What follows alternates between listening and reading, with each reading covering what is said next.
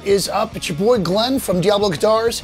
Today we're going to be hanging out with a 1967 Plexi Panel Marshall Super PA. We're going to hang out with this amp, we're going to play through it a little bit, but first I thought it'd be fun to talk about the origin of these amps and the early years of Marshall. So let's get into that. As you know, the first Marshall built was the JTM 45. This happened in 1959. It was a clone, essentially, of Fender's 59 Bassman amp. It had an ECC 83, basically three of those babies. You had one that was your V1, V2 for your tone stack, and the third one was your phase inverter position. It was tube rectified with a GZ34 rectifier tube.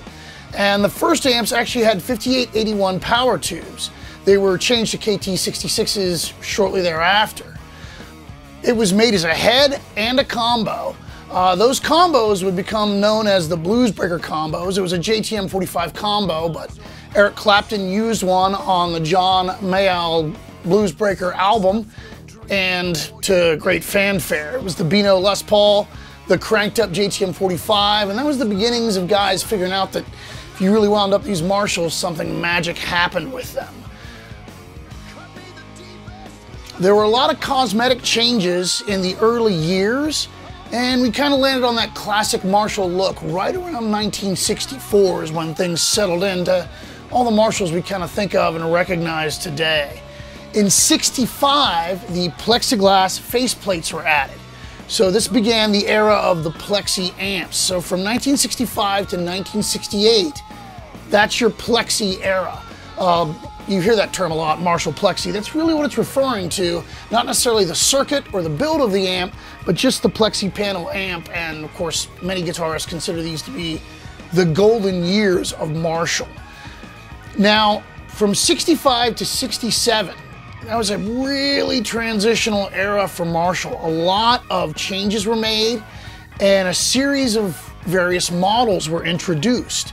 We're no longer just doing the JTM 45. 65 to 67, we saw a lot of changes. One of the first changes was that Marshall went to EL34 tubes. This actually resulted in an increase in power, but it definitely had a sonic effect on the amps, as we all know. Also, in this time frame, the Marshall amps were changed from JTM to JMP. Now, many of the early models didn't have the JMP logos on them at first. The JMP stamped amps, usually you start finding right around 1967. The Super PA sitting right beside me is a 1967 amp, and there's your beautiful little JMP down in the corner.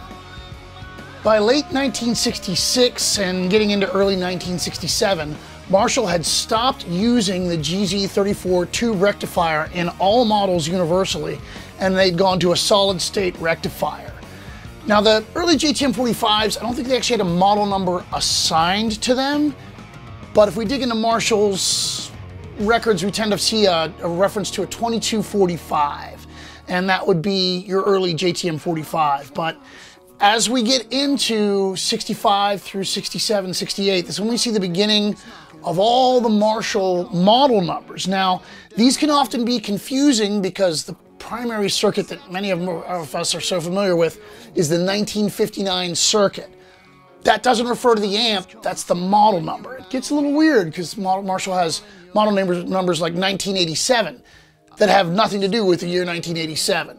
So let's run through those model numbers real quickly, and we'll kind of give you an overview of what that is. So we know the JTM 45 eventually became the 50-watt version was called the 1987. You'll also see references to a 2245. Model number 1987 is any Marshall lead circuit that's a non-master volume 50-watt amp. Model number 1986 is any Marshall bass circuit 50-watt non-master volume amp. 1959 is any Marshall super lead circuit 100-watt non-master volume. That's one of the magic ones we all chase after, but in truth, these circuits are very similar. 1992 is any Marshall super bass circuit 100 watts non-master volume. 1963 is any Marshall super PA circuit 50 watt non-master volume. 1968 is any Marshall Super PA circuit 100 watt non-master volume. So the amp that I'm sitting beside right here is a model number or circuit number 1968. It has nothing to do with the year. It's actually the name of the model or the circuit of the amp. 2204 was your master volume models. Now, any Marshall that had a master volume on it, 50 watt, that was a 2204. The 2203 was any master volume model, 100 watt. So now we're into our Super PAs, now that we've gone over all these model numbers.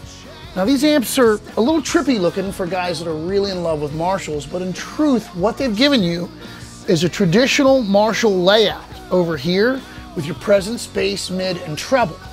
Then you've got two sets of your, what I call the bright channel, channel 1, and the darker channel, rhythm 2.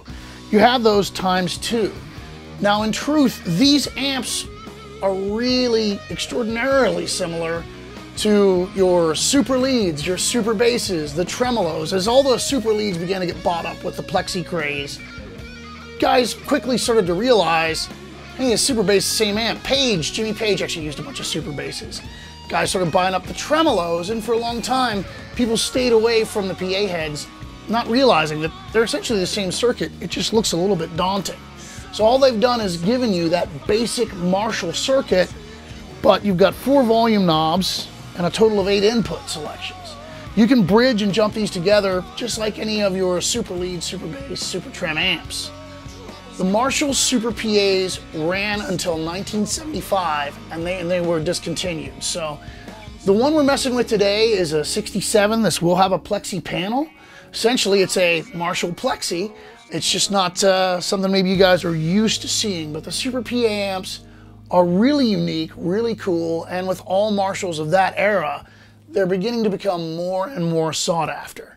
So now that we've talked a little bit about the history of Marshall in the 60s, coming into kind of the early 70s, and gone through all those confusing model numbers, let's have a little fun, plug in the amp, a few different variations, fire it up, and have a listen. Wide and let me pass your test. No promise, compromise, no more and nothing less. Brighter days seem to haunt me when they come. So many good things lie apart, but they were all in my hands. Yeah, they were all.